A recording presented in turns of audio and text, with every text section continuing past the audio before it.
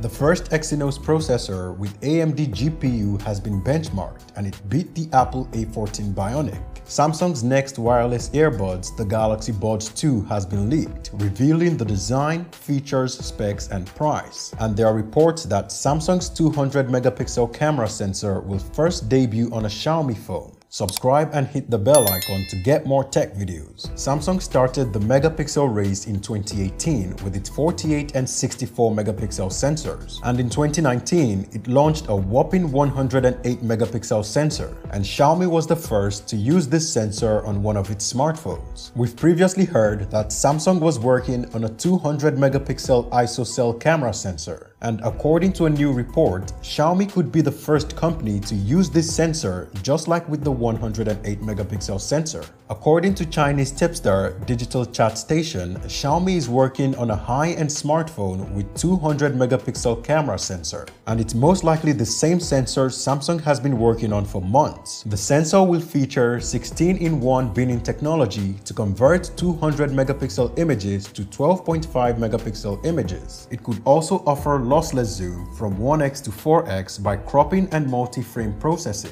And we can also expect 8K video recording and 4K at 120 frames per second.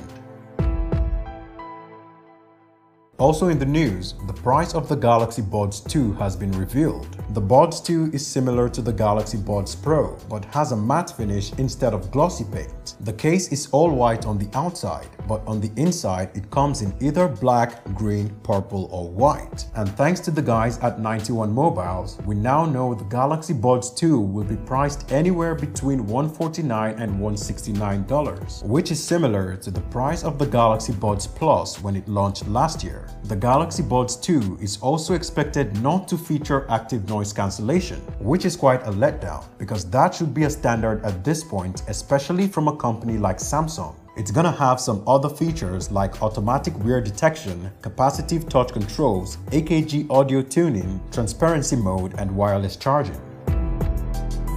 We already know that Samsung has been working with AMD to bring its Radeon GPU to its next flagship Exynos processor. AMD themselves confirmed at Computex 2021 that the new Exynos and AMD GPU will get high-end gaming features like ray tracing and variable shading as seen on the PS5 and Xbox Series X, which is gonna greatly improve the graphics rendering of high-end mobile games and also deliver an overall better gaming performance. And it's been confirmed that it's gonna be on next year's flagship, the Galaxy S22 series. It was also rumored that the GPU could surpass the performance of Apple's A14 Bionic, which is quite an impressive feat because no Android GPU has been able to beat Apple's. Anyway, we now have an idea of how the GPU is gonna perform, thanks to the first real benchmark appearing online. Ice Universe tweeted that Samsung was currently testing an Exynos chipset with the AMD Radeon GPU, and the tests were being run on an older CPU architecture, the Cortex A77 from 2019.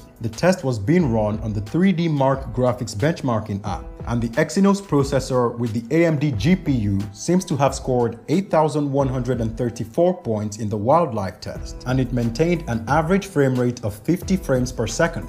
For comparison, the iPhone 12 Pro Max with A14 Bionic usually scores around 7,442 points with an average frame rate of 40 frames per second, while the Galaxy S21 Ultra with the Exynos 2100 usually scores around 5,130 points with a frame rate of 30 frames per second. So this early test with the older CPU has around a 50% increase over the Exynos 2100. So the Exynos 2200 could offer even better graphics performance as it'll most likely use ARM's latest Cortex X2 and Cortex A710 CPU cores, which are much faster than the Cortex A77. Ice Universe also shared an updated score that's even higher than the previous one with the same Cortex A77 CPU, and we're gonna get more of these as we get closer to the launch. So definitely subscribe and hit the bell icon so you don't miss any future video on the topic. That's all for me in this video.